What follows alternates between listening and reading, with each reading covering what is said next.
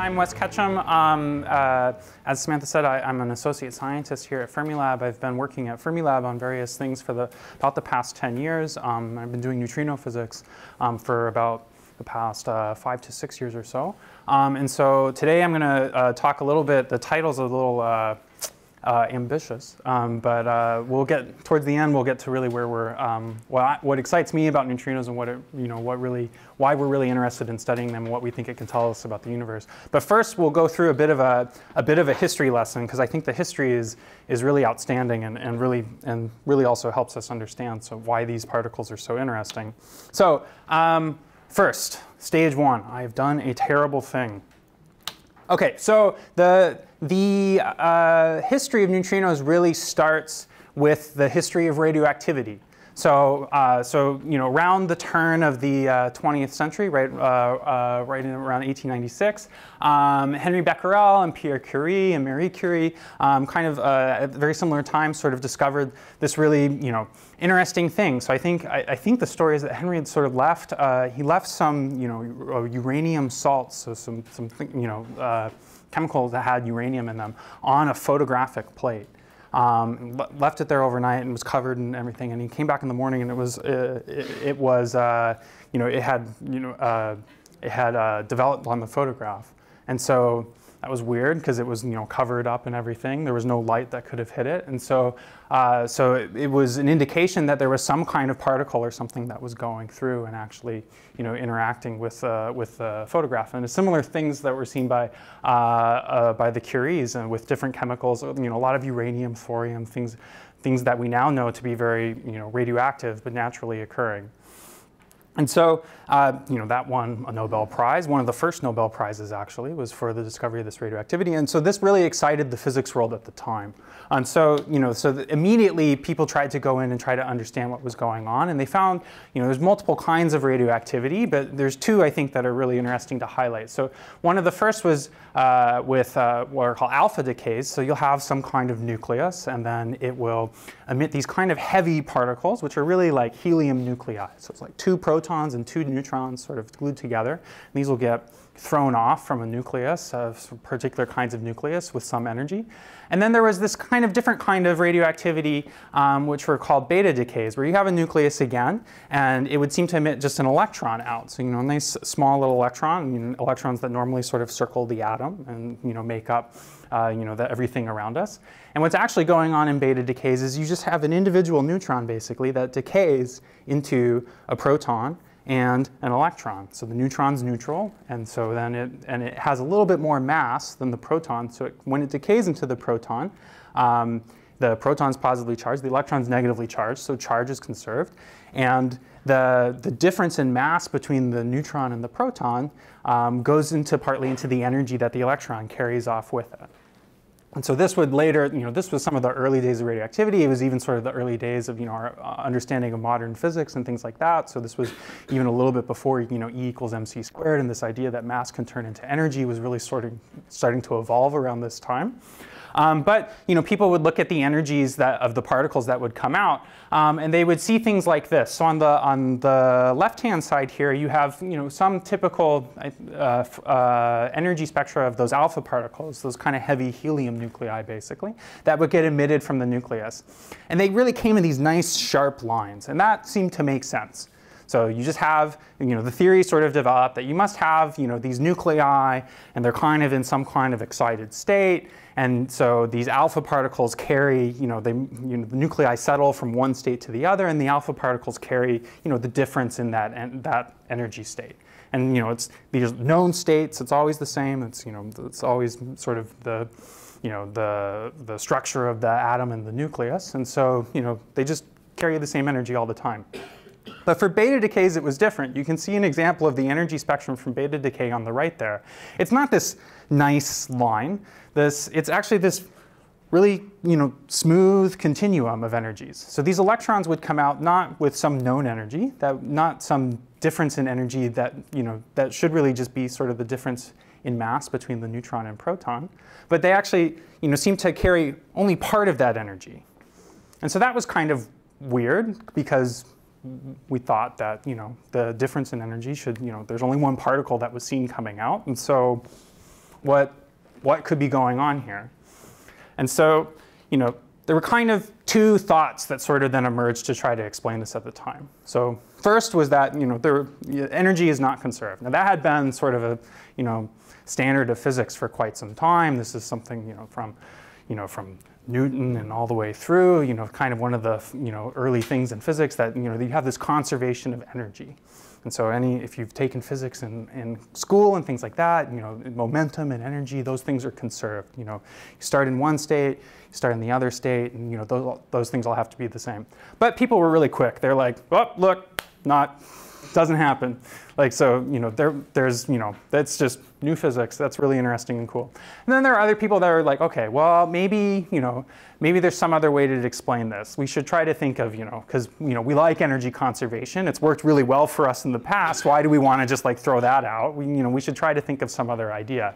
And so it turns out, and it kind of came out that the first person to really propose that some viable alternative was Wolfgang Pauli. And he proposed it in a really kind of funny way. So there's this letter, this very famous letter that he wrote in 1930. And so he wrote it to the attendees at a conference that was going on in Europe, I think in Germany someplace. And he was like, and leads off, okay, so it's in German. So if you know German, you can, read the thing. But the title was "Dear Radioactive Ladies and Gentlemen." And then he goes through a full description and sort of thing. He apologizes. I'm really sorry I can't be there, but I have this really cool party I have to be at, in 2 days. And so, but I know that you guys are all meeting together. And I have this idea that, maybe there's a new particle that's carrying away some of the energy here. And so he called that particle, he actually called it the neutron. This was even before sort of, understanding everything there. But that particle, now we know it as the neutrino. He said, okay, if you have this other particle that's there, that is part of this decay, the electron takes some of the energy, and the neutrino takes some of the other energy. And voila. Energy is conserved, problem solved. We can all be very happy, and so this is a good way to make sure that we have energy conservation. It seems really obvious in hindsight, but people weren't really apt to just like go inventing new particles and stuff everywhere. This was early days before we were discovering new particles all the time. So people didn't want to just throw this sort of out here. And he's almost apologetic in the letter. He's like, I'm sorry, I don't really want to do this, but we could maybe explain it by doing something like this. It could be true. But it was just sort of in theory. So the question was, well, okay, this new particle, because of the where the endpoint of the electron energy was on the spectrum, it looked like there were a really small number of electrons that basically carried all of the energy. And so you kind of knew this neutrino had to have basically no mass, or it had to be very, very, very, very light if it had any kind of mass. So okay, but great. So we have an idea, we have a nice theory, and so good. It'd be nice to try to test it. So this new theory actually helped enable a lot of new theoretical developments in physics. So this was starting to be when the first understandings of a lot of nuclear physics and really kind of a grounded theory and grounded quantum field theory to describe all of these different radioactivities and these new particles and new interactions and things like that. And so Enrico Fermi was actually one of the first people. He used to be a professor at Chicago. He's where Fermi Lab is named after. He was one of the first people to really kind of bring together and develop like a full functioning theory to describe how these beta decays would happen. And it turns out that this theory was really nice. It described a lot of new stuff, but it predicted sort of two things. One, the neutrino really was massless, or that it should be massless. And two, that it interacted very weakly. So they actually called it the weak interaction, and that described a lot of these radioactive decays because it seemed so much weaker than the known force at the time, electromagnetism. So there was a very strong theory of electricity and magnetism that was together, and and that was related to light, and that had been developed in the previous century. And this new force was a brand new thing, but it was very weak compared to electromagnetism. So they called it the weak force. And in the calculations and going through, if you followed this theory, which seemed to match up everywhere else, this neutrino never interacted. So a neutrino will actually travel through more than a light year of lead before it would interact, on average. Think about that for a second. Lead, I don't know. I spent some time as an undergraduate sort of building, a radioactivity assay chamber. We use lead to kind of keep out other particles because it's so dense. So you have these, these lead bricks that I had to carry from one end of the lab to the other. It was really awful. It's what they make students do when you're learning. But lead is dense. It's heavy. It's some of the densest material and stuff that we have sort of naturally occurring. And you would have to have a light year of it, not the size of the Earth, not the size, not the distance from the Earth to the sun. It takes. How long does it take for light to go from the sun to the Earth? 8 minutes, right? Yeah. So that's 8 light minutes, right?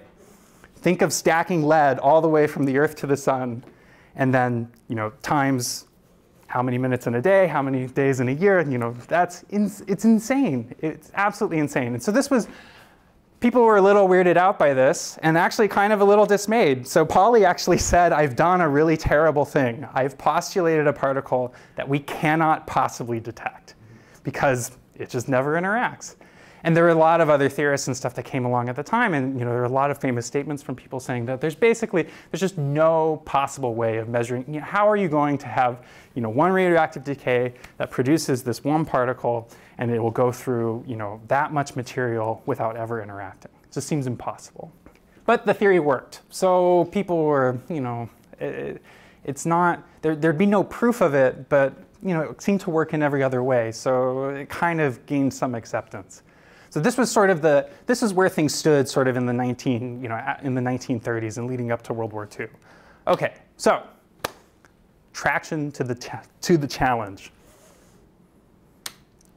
So these guys, so Frederick Rines is on the left and Clyde Cowan on the right. This was after, shortly after the war. I think both of them were involved in the Manhattan Project. So a lot of the current sort of particle physics in the US and the world really kind of grew up in some sense out of the Manhattan Project. That's where the Department of Energy was originally the Atomic Energy Agency, which was involved with a lot of the scientists and stuff that worked at Los Alamos National Lab and helped develop the atomic bombs and really understood a lot of the physics of this new interesting physics using all of the things that they had learned about weak interactions and radioactivity and all those things before, all these new theories. So these guys, they were working, at the labs, and Frederick Rines on the left, he actually was, he basically, he'd been doing some work, and then he went to his boss at Los Alamos, I think, and said, okay, I'd like to kind of do something of my own. I've been doing a lot of work with, all this nuclear theory sort of stuff that you've needed me to do for defense and other sort of things, and I'd kind of like to just, take a sabbatical a little bit, take a few months, and kind of think of my own project. And back then, kind of now too, people were like, yeah, we want smart people to stay motivated and continue to work. So yeah, go off, sit in an office for a few months, come up with an idea. And so the best thing he could come up with, he was just trying to think of what to do, and the best thing he could come up with was like, maybe we could look for the neutrino. And so, because, it was hard and nobody else was going to do it, so why not? And it turns out, so he was kind of mulling this over, and he was on a business trip with Clyde on the right, and they got grounded in Kansas City on an airplane, and they were talking, and they're like, we should do some work together. And they're like, yeah, okay, so what should we do? And Clyde had an idea. He's like, we should work on, what was it, like positronium or something like that. Frederick was like, no, that's really interesting and cool, but other people are already doing that. Like, what are we going to do that's different? And then they decide, okay, well, maybe we could go after the neutrino. Maybe we could really try to go after and try to detect the neutrino. Because they had some interesting ideas. So for instance, so they had an idea of how to try to detect it. So do you remember I showed you how beta decay works, right? You have a neutron that will let's see if I have the thing here. Yeah. So you have a neutron. It'll sort of decay and turn into a proton, and it emits an electron, and alongside that electron it emits an anti-neutrino. So that's how, that's beta decay. And so then there's a thing called inverse beta decay. Basically, you run the thing backwards in a sense. So you have a proton. If you have an anti-neutrino come in, then there's some chance it will interact. This is how anti-neutrinos should interact. And what it'll create is it'll create a neutron. which will maybe have a little bit of energy and bounce around a little bit, and it'll create a positron, the anti-electron. That will go off. And so, okay, so that's how, so I told you, these things happen really, really rarely, but when they do happen, that's how they happen. And that's what the theory predicts. So, okay, so they said, all right, so we can think of a detector. And so what we'll do is we'll try to, we'll have a bunch of water, and it has some dissolved cadmium in it, and I'll explain why the cadmium is important in a second. And what we'll hope is that we'll have, in this water, we'll have, neutrinos come and interact in the water, do this thing where they, anti-neutrino will interact with a proton, produce a neutron, and then what we'll set up outside of it is this liquid scintillator, which is basically this kind of liquid material. When you have a particle go through, it creates a flash of light. And then on the side of the liquid scintillator, we'll have these what are called PMTs, photomultiplier tubes, which are basically look like big light bulbs. And what they do is when a photon comes in, when a particle of light comes in, it basically amplifies the signal and turns it into an electrical signal that can then register that we actually saw some kind of photon. So it's a nice little particle detector. You have the detecting medium in the middle, and then this detector that when you have some kind of particles go through it will give you a nice little flash of light, and then you'll know you have a neutrino. And so really how it works, okay, so going back to the inverse beta decay thing here. So remember, so we have an antineutrino come in. The water has protons in it. So it interacts with one of those protons, creates a neutron, creates a positron. And so then what happens, what should happen then, is that positron will go through. It'll quickly annihilate. It's an antimatter particle, so it's going to find some other matter particles to interact with. And when antimatter and matter come together, they produce photons. And so those photons, you should be able to maybe detect one of those in your PMTs that you have. And then that neutron will, okay, it'll bounce around a little bit. There we go. Bounces rather quickly this time through. And what it does is that actually gets captured by that cadmium atom. And when that happens, just so happens, it's weird physics and stuff, but that cadmium atom will then gets kind of excited and emits some decay, some photons in decay. And that difference in time is then how you can try to have a signal of what goes on, so that you have a sort of a prompt interaction or a prompt flash of light from that positron. That neutron bounces around a little bit, and a little bit of time after that, not too much, but a little bit of time after that, you'll have these photons from the cadmium atom. So, okay, it's a cute idea of how to do this. So this is Frederick saying basically what I just said, saying like, this is a nice clean signature. We should see delayed coincidence with a prompt pulse from this positron annihilation, and then a few microseconds later, so a little bit of time, but not too much time. Microseconds, a millionth of a second, which seems really small, but in physics terms, that that's enough time to know that it's something different. That you should see this neutron capture on the cadmium. Cute detector idea. Now all you need is a lot of neutrinos, right? If they interact so rarely, then you need a whole lot if you're going to have any kind of chance of getting them. So this is basically how all neutrino detectors work, is that you want as much material as you can to detect on, and then you want to see as many neutrinos as you can in that material. And just so happens that if you have enough neutrinos, trillions and trillions and trillions of neutrinos, that you'll sometimes get an interaction. Okay, so these guys, when the neutrino was first coming out, first postulated and stuff, people were like, we're never going to get it. But these guys, they had an idea. We know how neutrinos, where there's lots of neutrinos.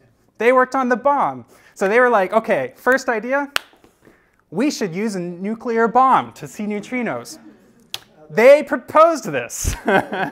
So they, there's the test, and they were thinking, okay, well, we'll put this, nice detector, nice particle detector we have down a shaft, and we have some, it's okay. It's kind of suspended, but when the bomb goes off, it might fall, and there's some feathers and foam rubber at the bottom that'll catch it, and that sort of thing. And even better than them proposing this, Frederick Reines told the story that he was like, okay, like, he went to Fermi. Fermi was working at Los Alamos at the time too. He went to Fermi and said, okay, I want to do neutrinos. And Fermi was like, all right, sure. What do and where are you going to get your neutrinos from? He's like, well, I think the most neutrinos I can get is from the bomb. And Fermi was like, Good start, yeah. The bomb, that's definitely a good start. He actually, yeah, he was like, yeah, okay, maybe this will work.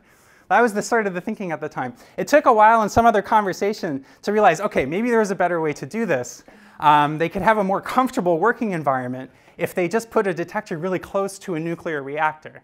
So it's the same kind of physics. You don't have as many neutrinos as you have in one nuclear explosion. You can just imagine the difference in energy between them. But you're still creating the energy. That energy, there's a lot of it. And so you'll create a lot of neutrinos. So a reactor produces, at their detector, which was I think about 10 meters away from the core of the reactor, so really close, they were seeing, it should be about 10 trillion neutrinos per centimeter squared per second in their detector. That was the sort of the rate that they were expecting of neutrinos to hit their detector.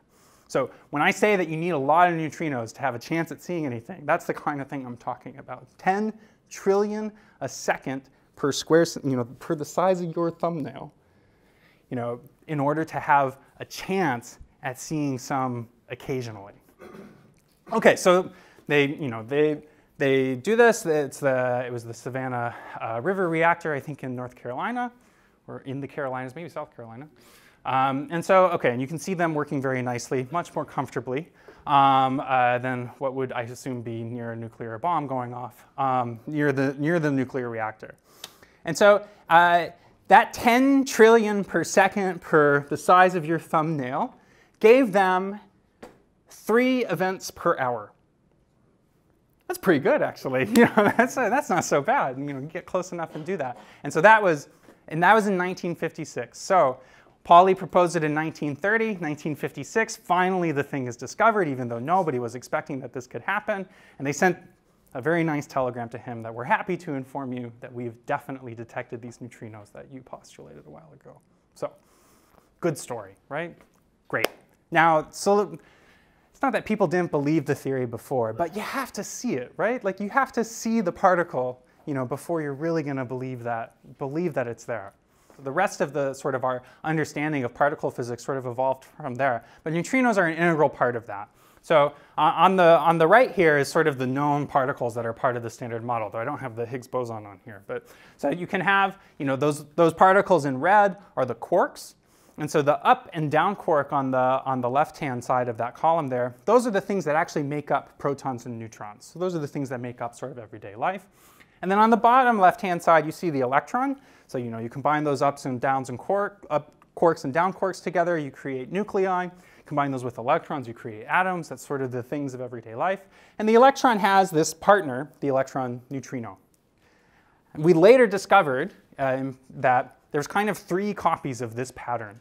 And so there's 2 more quarks that have a little bit more mass. And there's a partner of the electron called the muon. It's like an electron, except it's more massive, it's bigger. And that muon also has a neutrino that's associated to it.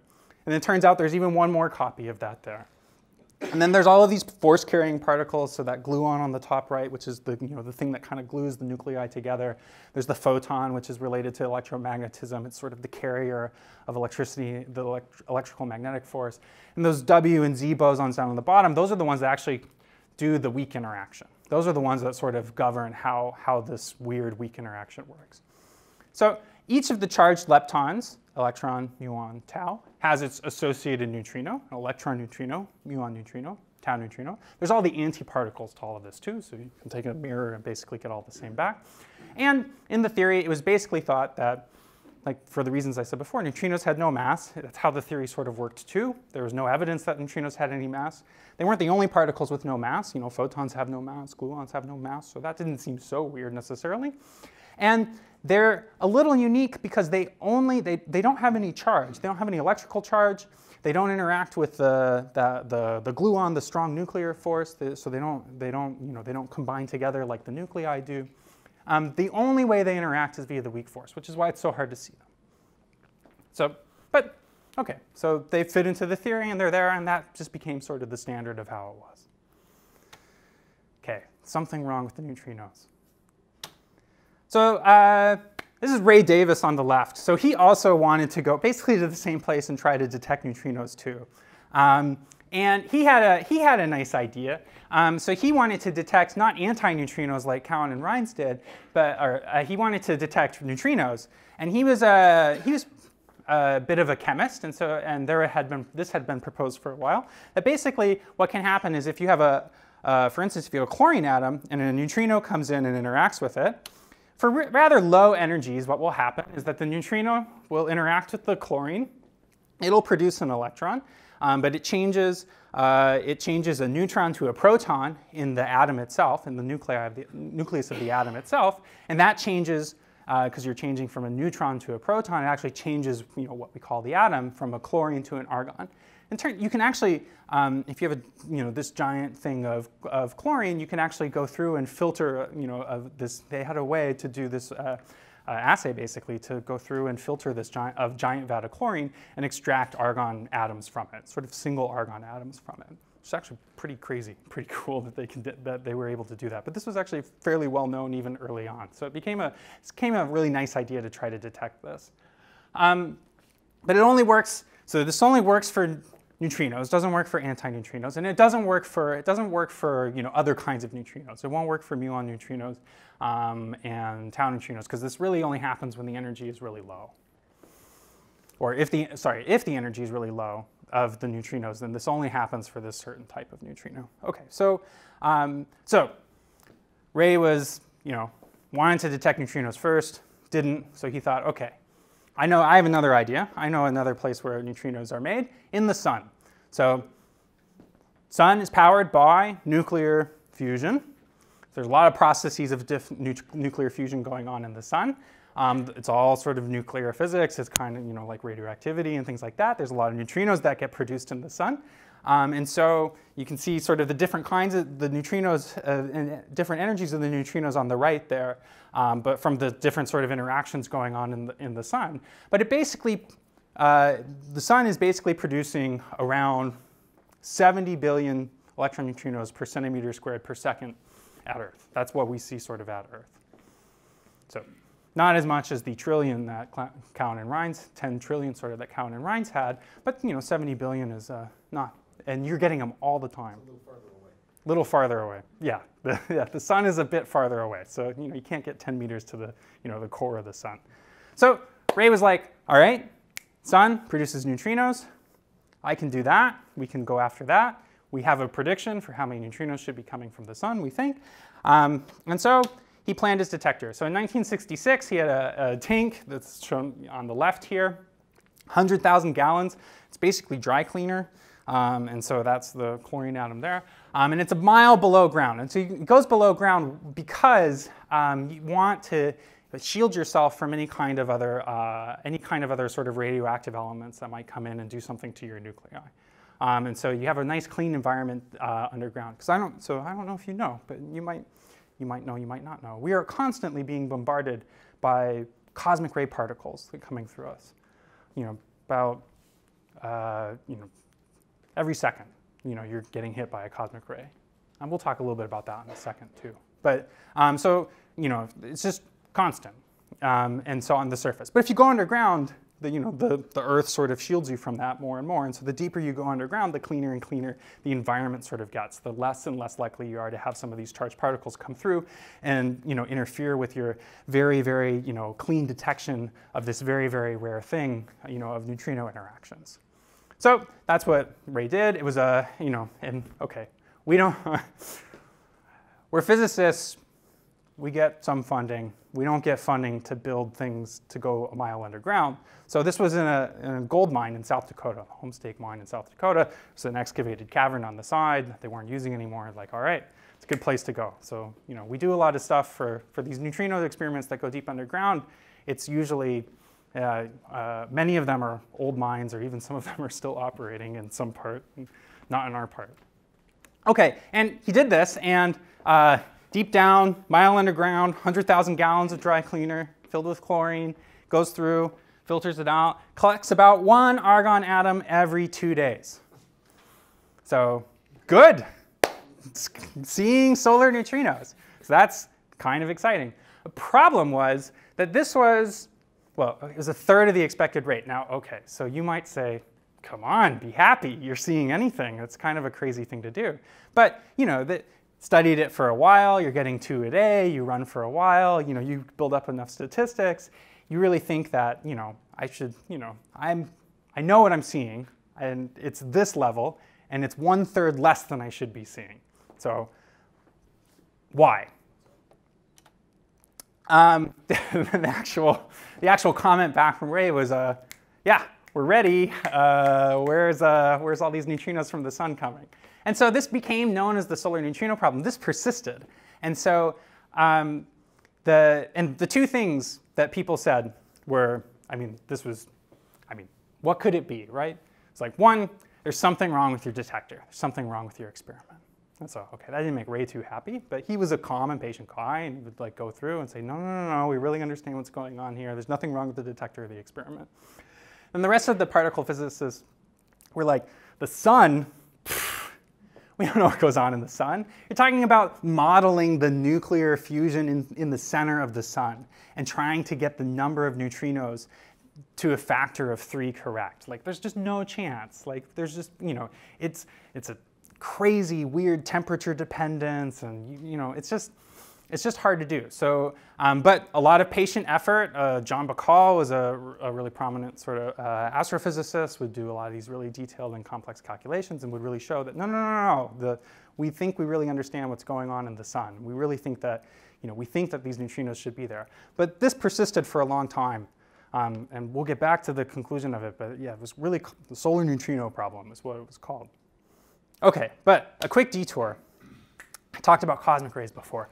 So in fact, those cosmic rays, so they're created by, you know, particles that hit the Earth's atmosphere. You know, particles from space and stuff hitting the Earth's atmosphere creates sort of a cascade of particles. Included in that cascade of particles are, you guessed it, neutrinos, along with a bunch of other charged particles and things like that. Now, these are more energetic than the neutrinos coming from the sun. Don't worry, the neutrinos don't interact with you. They're not going to do anything, right?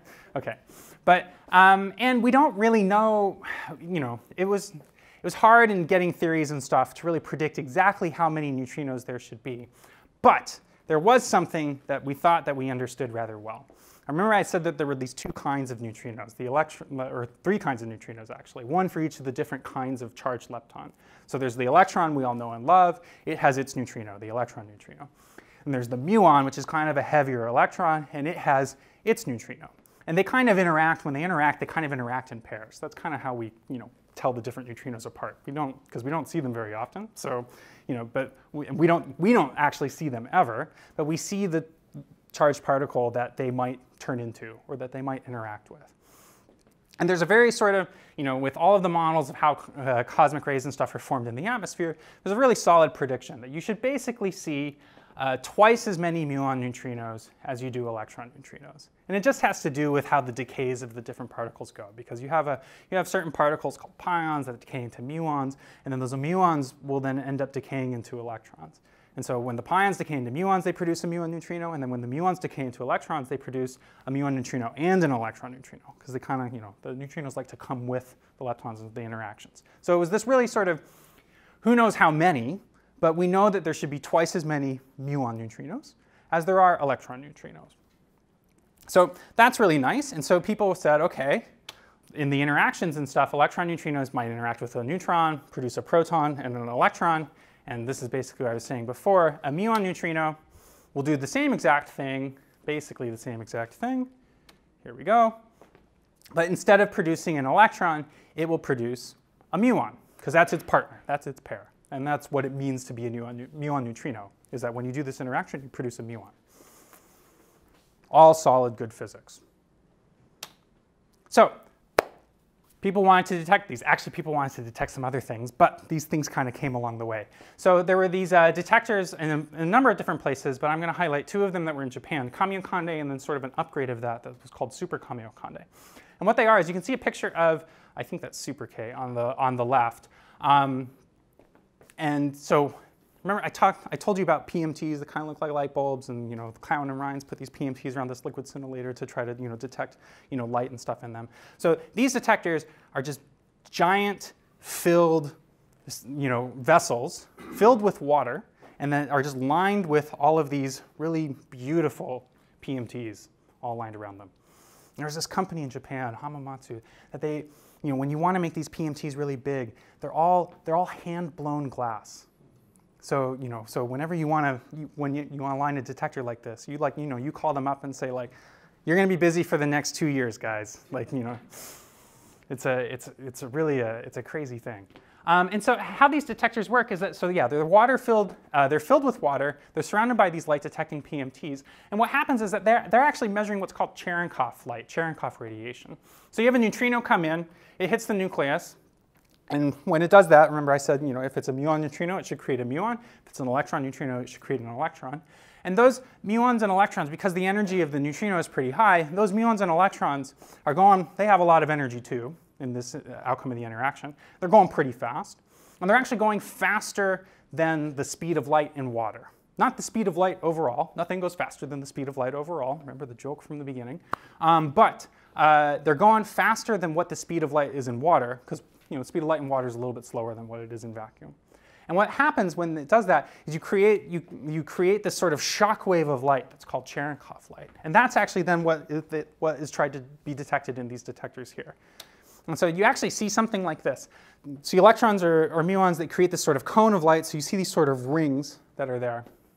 But electrons are a little bit different because muons, as they go through, because they're a little bit heavier, they kind of just go straight through for a little bit longer. So kind of a cleaner line. And so they just make these nice, clean, sharp rings of light. The electrons, because they're a little bit lighter, they start to shower. They make these sort of what we call electromagnetic showers. So the electron, it has some energy and it radiates a photon, and then those photons will sort of turn into a pair of electrons and positrons, and then those electrons and positrons will radiate photons, and those photons will turn into electrons. So you can see this cascade of sort of a shower of particles. And because of that, you get kind of like a fuzzy ring from the electrons, because you have all these other sort of particles that are created as part of the electron going through that kind of make it not so clean and nice. So it's really nice because you can tell the difference between muons and electrons then. It's just basically how sharp the ring is. So there's a number of automated programs that go in and say like, okay, this one's really sharp, definitely a muon. This one's kind of sharp, maybe a muon, maybe an electron. This one's really fuzzy, definitely an electron, sort of thing. And so if you want to look at atmospheric neutrinos, remember we have twice as many muon neutrinos as electron neutrinos. So if you're looking in your detector, you should see twice as many muons as you do electrons. I'm not going to surprise you by telling you that's not what they saw. So this is results from Kami-Okande. Electrons on the left with some kind of prediction, and then muons on the right. And so the prediction is, again, sort of twice as many events as the electrons. But the data points are those little points with the error bars there. What they actually saw are those data points. And what? It's the same number as the electrons. It looks basically the same. So not twice as many, same number. That's a little weird. And so this became known as the atmospheric neutrino anomaly. And so the questions were, did you do something wrong with your detector? No. Do we really understand the atmospheric neutrinos? Yeah. So what's happening to them? What's happening to these muon neutrinos? Why do they seem to disappear? Okay, so this is now getting into the 80s. Theorists have solved so many other things in terms of particle physics and going on, and there are these long simmering ideas going around. And so this idea sort of really kind of started to come together. What if the neutrinos have a little bit of mass? Just a little bit of mass. And when we talk about something, we might say that an electron neutrino has a certain mass, and maybe a muon neutrino has a certain mass, and a tau neutrino has a certain mass. But what if it didn't really work that way? What if it was a little bit off? So that if you said an electron neutrino, it's quantum mechanics, things are a little weird. It's not really one mass, but it's there's like a probability that it has one mass and a probability it has another mass. I mean, that's not disallowed in quantum mechanics. That can totally happen. So maybe that's what's going on here too. And so this sort of theory and sort of phenomenology sort of built up around this. So what happens is neutrinos, the physics of how neutrinos interact, so how they're created, how they interact with things, is defined by their flavor. That's what we mean. So they're created in definite states of flavor. Each of those definite states of flavor doesn't really have one mass. It's sort of a combination of mass. And so it's kind of a weird sort of quantum mechanical state.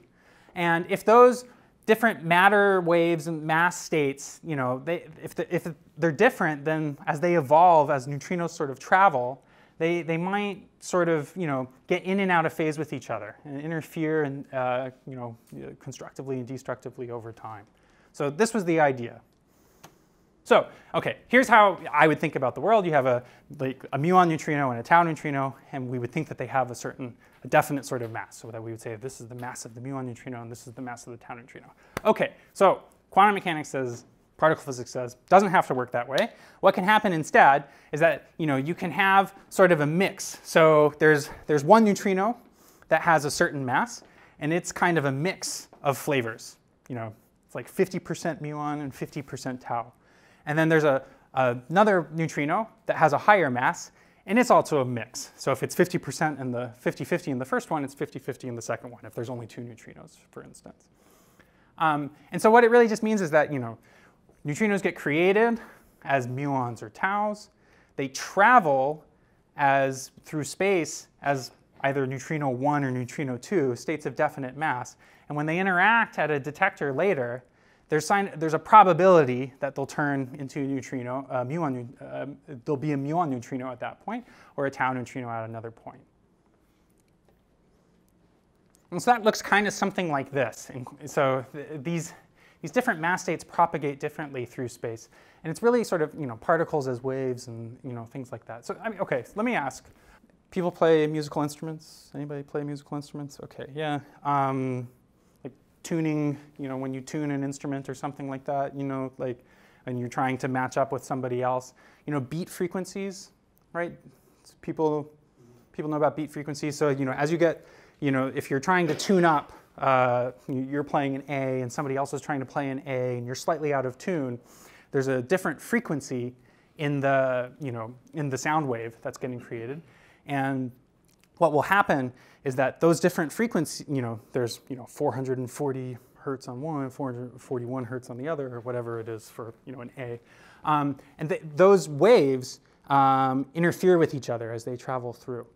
And so what you'll hear is that if there's a little bit of a difference in frequency, you'll not only hear the different notes, but you also hear like a wah, wah, wah, wah.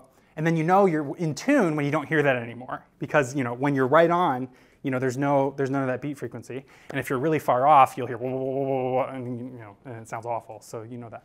It's the same thing that happens basically with neutrino states as they travel through. So because they have the mass, because there's a difference in mass between them, they actually have kind of a different frequency that they travel with.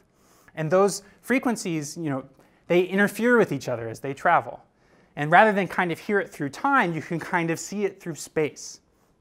And so you have something like this that you might start with sort of 100% muon neutrinos and 0% tau neutrinos, because you started with a muon decaying that always creates a muon neutrino. And then as it travels, because it doesn't, there's these different mass states that are interfering with each other, there's a certain probability that later on that it will be more likely to be a tau neutrino than a muon neutrino. And then a little bit later on, it goes back. And then a little bit later on, it goes back. And so it's kind of like a wah, wah, wah, wah that you're getting from the neutrinos themselves.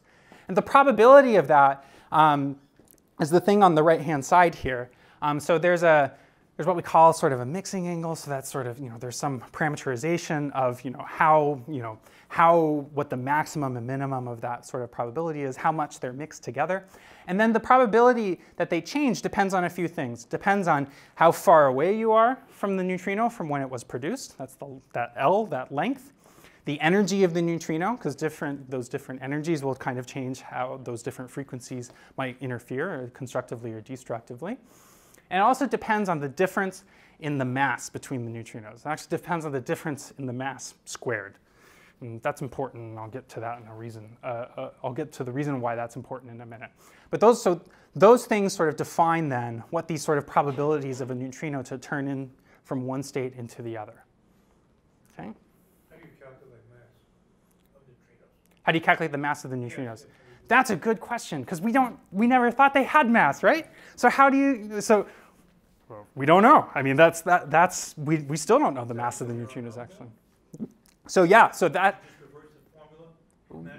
so yeah, you can do that, but you actually don't. But we'll get to this in a little bit too. But because it comes as a mass squared, you only get sort of the magnitude of the mass, and it's a difference in the mass squared between the states. You only get a difference between the masses. You don't know the actual masses, but you can figure out what the difference in the mass is, and that's based on these probabilities. Exactly as you say, you kind of, if you measure the probabilities, then you can reverse this and figure out what the difference in mass of those different states are. This is weird. You can ask me more about it and stuff too later on. But it's also really kind of cool that you can have these fundamental particles that we thought were like these definite sort of things, these definite flavors, and they change into each other. This is like the fundamental nature of what they are, and they change into each other as they travel through space. That's crazy. Okay, so that's a nice idea. But it's just an idea. You got to prove it, right? So how would you have to figure out, people are thinking, okay, mu1 neutrinos are changing and oscillating into tau neutrinos. So how do we actually do this? How do we get this? And it turns out, so mu1 neutrinos are created, we have these cosmic rays, they're created in the atmosphere, so that's where all these atmospheric neutrinos are coming from. You have, you look up, there's the atmosphere. You look down. Well, if you go down far enough, through the Earth, there's atmosphere on the other side. And these are neutrinos we're talking about. They go through everything. So, some will interact in the Earth, sure, that's fine. But a lot of them are still going to hit your detector, and you have a chance at detecting those. And those are different lengths. So you can actually probe this difference in L over E on how this probability determines, and kind of show that, there's no other reason you would expect neutrinos from up above and neutrinos from down below to have very different rates in your detector, unless they were changing depending on this L over E. And that's what was shown. So you can see at these different L over E's, you can see, okay, there's the data to prediction. It's 1 at certain ones, and then it knocks way down at a certain length and energy for the neutrinos. And this is sort of, there's just no other way in which we would think to be able to do this, to be able to produce this sort of thing. So this was really like a smoking gun for neutrinos, really proof that neutrinos were changing flavor. Because you just saw these muon neutrinos disappear. The quarks also behave in that way. But the quarks are a little bit weird because, they interact with the strong force. And so the strong force is just really, the quarks always kind of come together. But yeah, they also interact in this way, and they can change flavor as well. And it's a little bit different, but it's actually, and that was also sort of understood and stuff too. So it wasn't so weird that this maybe could happen. Okay, so back to the solar neutrino problem. So we just had these atmospheric neutrinos. We have this nice smoking gun proof that these muon neutrinos are changing flavor. They're sort of disappearing in a sense and turning into a different kind of neutrino. What if electron neutrinos produced in the sun are changing into other types as well? And so that was what this experiment called the Sudbury Neutrino Observatory around the 2001 decided to really take on. And so they had what Ray Davis couldn't do. So on the top, you have this, what was called a charged current interaction. This is very similar to sort of what Ray Davis was trying to look for, right? You have a neutrino come in, interacts with a neutron, it makes a proton, and it makes an electron. And then you can try to detect the electron. But this only works for electron neutrinos. So at low energies, at the energies of neutrinos from the sun, this only works for electron neutrinos. But there's also these neutral current interactions that can happen, where you kind of have a neutrino sort of, it doesn't change the flavors or change the particle type of the nuclei, but it kind of bounces off of them. And what you can have happen is that a neutrino can sort of bounce off and kind of knock a neutron loose. And then that neutron can then be captured, and you can see some signature of light from it later. And that's what the Sudbury Neutrino Observatory was able to do. They had, in the same detector, they had the ability to see this one kind of interaction and to see this other kind of interaction, where the first one is only electron neutrinos, so they can prove that Ray Davis wasn't crazy, that there was just really a third of the neutrinos coming from the sun. And then they had this way where it didn't matter what the neutrino type was, they should be able to see it. So they should then be able to, if the neutrino rates are right, they should be able to see all of the neutrinos. And sure enough, that's exactly what they did. So you can see on the top line is sort of the ratio of what was predicted from the standard solar neutrino model to what was observed. And so on the bottom are all of those experiments, including Ray's and others, that only saw electron neutrinos, where they would always see like a third of the neutrino rate. And then in this neutral current mode, in the Sudbury Neutrino Observatory, those pink and blue lines on the top there, that was in this neutral current mode, and they were able to see basically all of the neutrinos they expected to see. And so it was really sort of, again, just strong proof that this is exactly what's going on. You have electron neutrinos that are changing into these other types of neutrinos, so that we only see a third of them in their normal electron way when we detect them at Earth. But when you look at all the neutrinos, you get all of them back. This was a big deal. So neutrinos were thought to have no mass. This, in addition to this weird changing flavor sort of thing, it's also changing flavor sort of thing, we saw that in quarks, and so maybe, that's okay, it can happen. But what it really means is that the neutrinos have to have mass, which is something that our theories did not predict. And that's definitely outside of the realm of what we thought was the case. And so it really, the Takaaki Kajita, he won the Nobel Prize, he worked on those atmospheric neutrinos. He said, it really opens a window to study physics that's beyond our standard model of particle physics, because these neutrinos really interact in ways that we didn't understand before. Okay, why? Okay, that's what we're doing now. We're really trying to look through that new window. So the neutrino oscillations really solve those missing neutrino anomalies, but it implies that neutrinos have mass, and that really just asks a whole bunch of new questions. Why are the neutrino masses so small? Okay, that's a hard question. We can even ask, forget that, about why. What are the neutrino masses? That's also a hard question. We even forget that. That's why. What is the ordering of the neutrino mass states? We have these 3 different neutrinos. We don't even know, because of that probability comes in a difference of the masses, but it's squared. We actually don't know the full ordering of the states. And so actually we have these sort of 2 different thoughts and ideas right now. There's what we call sort of a normal ordering. We have these 3 different mass states. They're these mixtures of electron, muon, and tau neutrinos. And so a lot of the other particles have this sort of, these 3 different masses. The charged leptons have, there's the electron, which is the lowest, the muon, which is next, and then the tau. And the tau neutrino is like much more massive than the other 2. And the same thing in the quarks. We have the up quark, and then there's the charm quark, which is a bit heavier, and then there's the top quark, which is just huge. And so this is what we call this sort of normal ordering, where we have these 2 states at the bottom that are closer together, and then it's further up to the top. But we don't know that that's the case. It could then also be this inverted ordering between them, and we have no idea.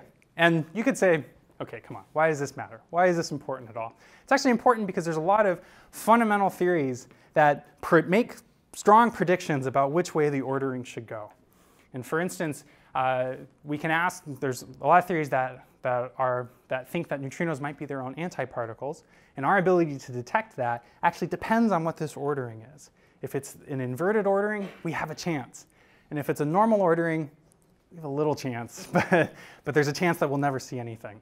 And this is just fundamental. We don't even know what this is.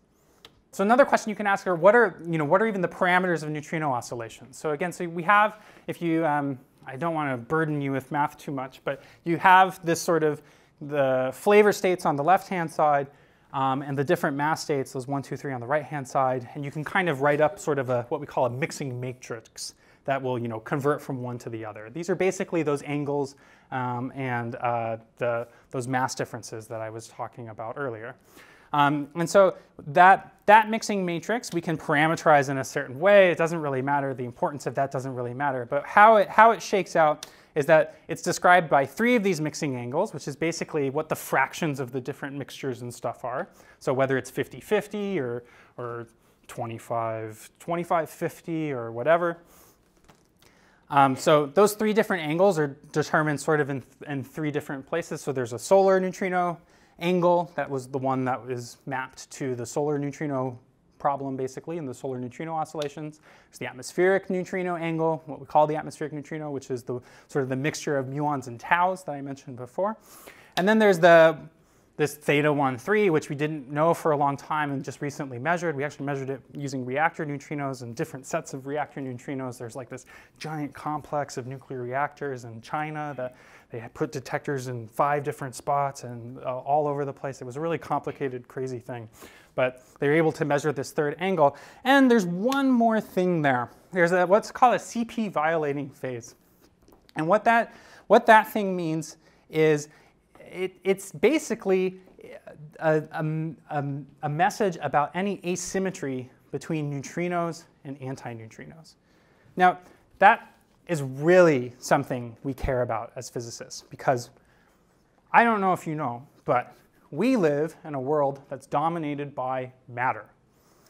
There's antimatter around, sure, but the antimatter and matter, when they collide, they annihilate. And if there were a lot of antimatter, we wouldn't be here.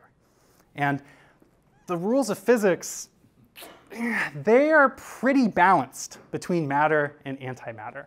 Not perfectly balanced. We've seen some imbalance in other places before, but not nearly enough to explain why we even exist. And so that is one of the key questions that we wondered. Now that there's this new window of neutrino oscillations that are happening, and that this is something that the way neutrino oscillations happen, there's now this allowed asymmetry between neutrinos and antineutrinos. And that is something that we want to try to measure. Okay, so how will we measure it?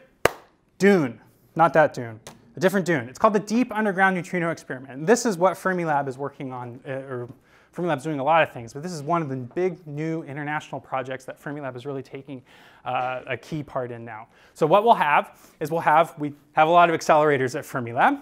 And so what we do is we accelerate protons to high energies. We smash them into a target. We create a bunch of particles. Those particles decay into a lot of things, but including neutrinos, lots of neutrinos. Mostly muon neutrinos or muon antineutrinos. We actually have the ability to do one and the other. It's really cool. And then what we do is we send those muon neutrinos basically in a beam, all the way to South Dakota, the same place that Ray Davis was doing his work. We are excavating and making new detectors there. And they'll be a mile underground, deep underground. And what we want to measure there is we want to see if we see the neutrinos, the muon neutrinos and muon antineutrinos, but we want to see how often they change into electron neutrinos and electron antineutrinos. And by seeing those differences between the oscillations of muon neutrinos to electron neutrinos and muon antineutrinos to electron antineutrinos, that's how we can tell of an asymmetry. That's one of the ways we can get at this potential asymmetry between antineutrinos and neutrinos, between matter and antimatter, and maybe give us a window into how we live in a matter-dominated universe to begin with. So that is what we're doing. That is what is underway now. So this is a picture of all the fancy people and dignitaries and senators from South Dakota and all of that, doing the first shoveling inside the cavern. This was only like a few months ago, or 6 months ago, I think, less than a year. One of the things I was working on at CERN when I was there in Switzerland was they're building a big prototype detector that's sort of a mock-up of how what this is going to be and what this is going to look like. I don't know if you can see, it's hard to see the person on there, but you kind of see the steps and the ladder and that sort of thing. So that thing, and I'll describe how it works in a second, but it's filled with sort of 1,000 tons of liquid argon. And that is 1/40th of the size of the detectors that we're going to be putting underground. So it's a big, giant prototype, many meters tall, many meters across, and it's just 1/40th of the size of the detectors that we're going to be putting underground. So yeah, it's going to take a while to do the construction. We have to excavate the area and do all of that, and then we have to go in and build the detectors. So that's what we're going to be doing over the next 10 years. But in the meantime, we're trying to do a lot of physics. So let me quickly explain, while I still have a tiny bit of time, I hope, how DUNE will try to detect neutrinos. And so I mentioned it's going to be filled with liquid argon, and the type of detector is called liquid argon time projection chamber, or LAR-TPC for short, if you're somebody like me who does this all day long, every day. So how it works is, let me give you an example. So we built one here at Fermilab called Microboon. That's one of the experiments I'm on. And so what it is, you can see a bunch of nice people standing inside of it. This one's only like 100 tons. It's the size of a school bus, small. So there's a nice big metal sheet on the left that we put to a really, really high voltage, and then there's a bunch of wires really finely spaced on the right. And so you can see the different pattern of the wires on the bottom right there. And those wires, really thin, they're 3 millimeters apart, and there's 3 different planes of them that are oriented in 3 different ways. And we do that, and I'll explain kind of how the interactions work, but we orient them in 3 different ways, and it basically gives us a 3D picture of neutrino interactions that happen inside. And then we put all of that in this big tube that's on the top right here that we then fill with liquid argon. So it's literally a square peg into a round hole in this case. You can do it. And we also have these, we also have some phototubes on the side because there's a bit of light that gets produced when the neutrinos interact as well. And that light is useful for us to know when interactions happen in the liquid argon. Okay, so how it works, right, claymation time. So neutrinos interact with argon atoms, cute little one right here. They can produce, sorry, that got covered up. They can produce charged particles in those interactions. We talked about some of this before, but some of the things they can produce are, say, one of these big protons on the right and a muon, charged muon on the left. So this would be a muon neutrino that would be interacting to create a muon and then a proton. And what they do is that when those charged particles then get created, they have some energy. They then go through the argon. And as they go through the argon, because they have charge, they actually ionize some of the other argon atoms that are around them. And that ionization creates a bunch of little electrons. And those electrons, when you put them in a big electric field, they move. They move in the direction of the electric field, or opposite direction of the electric field, depends on your sense of sign. And that's why we have that stainless steel sheet on one side at a really high really high potential, really high voltage. And so the electrons then move away from that and towards our detection wires. And then we see little blips of electrical signals when those electrons go by the wires or actually get collected on the very last plane of wires. So it looks something like this. So you have a neutrino interaction come in, a muon and proton get created. They then travel through. They do all this sort of ionization. Nice shaky camera work by me here. And so that creates all of these ionized electrons. The proton, eventually stops because protons typically don't go too far, but they leave a lot of ionization, whereas the muon will tend to go farther, leaves less ionization. Remember how I said muons are kind of these nice clean signals? It's the same here too. And then those electrons drift down in the opposite direction of that cathode stainless steel towards our wire plane. And what we end up getting is this really high resolution sort of 3D image. This is just sort of one plane of wires that we combine them together to get a 3D image of a neutrino interaction. And so you can see the sense of scale. That little bar on the lower left is 30 centimeters. And so you can see what looks to be like a nice long muon track going from the top left to the bottom right, and then these shorter, more highly ionizing proton tracks. There's a little bit more color there. They're leaving a little bit more charge that stop in the detector. And so then what we do is we get these images, we process them, and then we try to piece back together what the incoming neutrino must have looked like. Here's another picture. This one's more dramatic. So this was a slightly higher energy neutrino, we think, that created a lot of particles coming out of it, including this kind of fuzzy thing that you see down here, this thing that's kind of going in weird sort of snaky sort of directions. That's an electromagnetic shower. So that's what created those fuzzy rings in the Cherenkov detectors. That's what we see in these liquid argon TPCs. And what's really nice is that we can really see them, and we can actually tell the difference, both when you create a photon and when you create an electron. They both create these electromagnetic showers. But an electron has charge at the very beginning. And so you see a little bit of a track from the electron at the very beginning, whereas a photon doesn't. You don't see anything until it pair produces and makes an electron-positron pair. And so we can actually tell the difference in these detectors between electrons and photons, which is one of the things that we really want to be able to do because we want to be looking for electron neutrinos in them. Here's an example of what we think is an electron-neutrino interaction, actually, so that we have this nice single sort of shower develop, but there's this nice track of an electron that's there before it develops, kind of going from the left to the thing on the right. And so this is exactly the kind of thing that we're looking for in DUNE. We want to see muon neutrinos that change into electron neutrinos and then do this in our detector. Another important question is, are there other kinds of neutrinos? And we have this nice standard model. The neutrinos are paired to the charged leptons. There's these 3 generations of particles. So, we think there's 3 neutrinos. That's it. Everything kind of looks, like there's this nice 3 neutrino oscillation. But those neutrino oscillations could be a little bit different if there was another kind of neutrino. And that kind of neutrino wouldn't interact with anything in any of the standard ways. It's not part of any existing models. And so this is a window into new kinds of interactions, new kinds of particles that are completely outside anything like what we know. And there's little hints of this happening from other experiments. So experiments that were close to reactor neutrinos, they saw, they see 98% of the neutrinos they think they should see, but there's 2% kind of missing, and it's a little weird. And there's, a bunch of other sort of experiments and things that show these hints that maybe there's some non-standard oscillations going on. And so this is one of the things that we're doing at Fermilab right now. It's that what we call it sort of, for DUNE, we're sending a particle beam from Fermilab to South Dakota. And we call that long baseline. It's a long way away.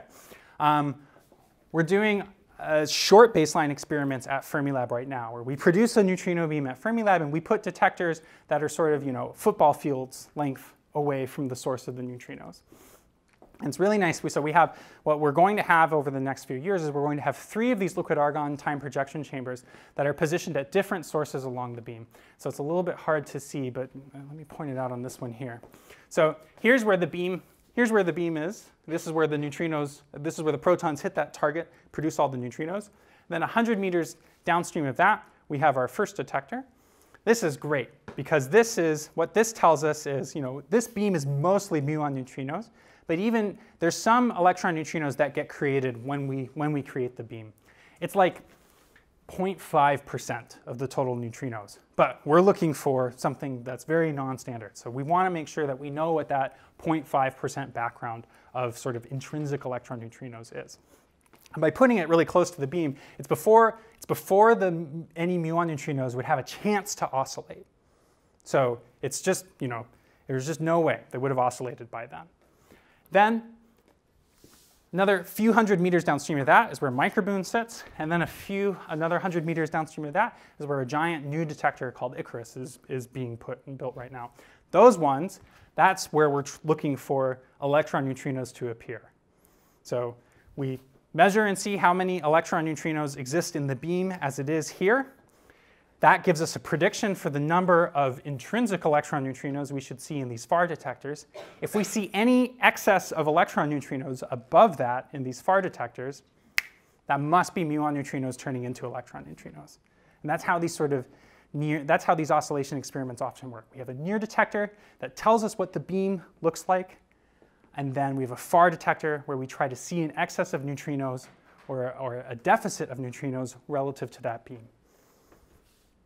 And so this was the other thing that I was working on while I was at CERN. They were doing a refurbishment of this detector. So it used to be in Italy, and then it got refurbished at CERN, and now it put it on a ship, sent over here to Fermilab. So this is one of the modules of this Icarus detector. So it's much like the one I showed you before, except it has its cathode plane in the middle and wires on either side. So really high voltage in the middle, and then the electrons, when they get created, they'll drift to the other sides on both of them. And then there's 2 of these, and they're sort of 20 meters long, and so they're about 6-7 times the size of microboon. So it's a really big detector. We should see lots of neutrinos, and so if there is any of these non-standard oscillations, we're going to see it here, and that's going to be brand new physics that no one expects, that will completely change our view of the world. So I just leave you with that quote from about neutrinos opening this new window, and just say that around the world, we're now really using neutrinos to really try to unlock these sort of fundamental questions about our existence, what kinds of particles are there, and everything. So that's it. Thank you.